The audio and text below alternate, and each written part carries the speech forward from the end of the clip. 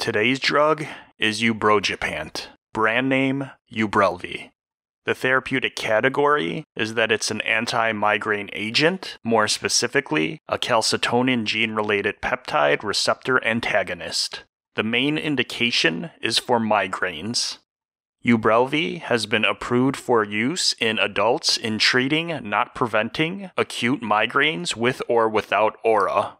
The dosage form is a tablet. It comes in two strengths, the 50 mg and 100 mg dose. Dosing for treating acute migraines in adults, you initiate the dose between 50 and 100 mg by mouth for one dose. The patient may repeat if needed for one dose after greater than or equal to 2 hours since that initial dose. The max dosing in a 24-hour period is 200 mg. This medication should not be used to treat more than 8 migraines per month.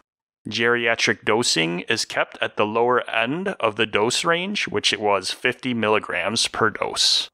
Patient populations and considerations. Dose adjustments should be considered in patients with hepatic and/or renal impairment. An 115% increase in drug exposure may be seen in patients with hepatic impairment. Up to a twofold increase in drug exposure may be seen in patients with renal impairment. Ubrelvy is contraindicated if used with a strong CYP3A4 inhibitor. Mechanism of action and pharmacology. Ubrelvy works by antagonizing the calcitonin gene-related peptide receptor. Absorption. High-fat meals delay absorption by 2 hours. Metabolism. This drug is hepatically metabolized through the CYP3A4 pathway. Excretion. Both fecal and urine, fecal with up to 42% as the unchanged drug, and through the urine with 6% as the unchanged drug. Time to peak is around 1.5 hours. Half-life elimination is approximately 5 to 7 hours. This drug is 87% protein bound. Side effects. The main side effects to be aware of is drowsiness, nausea, and xerostomia. Drug interactions. Do not use Ubrelvy with drugs that make you drowsy, such as alcohol and marijuana. Ciprofloxacin and fluvoxamine, among others, can increase serum concentrations of the drug.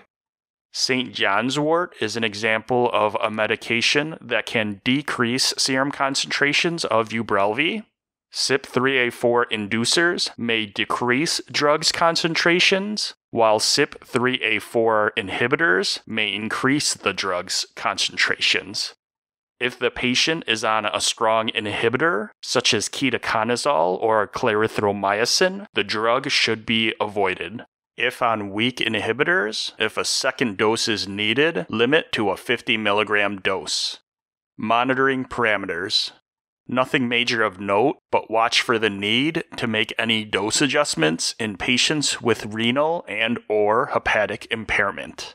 Patient counseling information. Ubrelvy is used to treat migraines. It can be administered with or without food, and notify healthcare providers if pregnant, planning, or breastfeeding.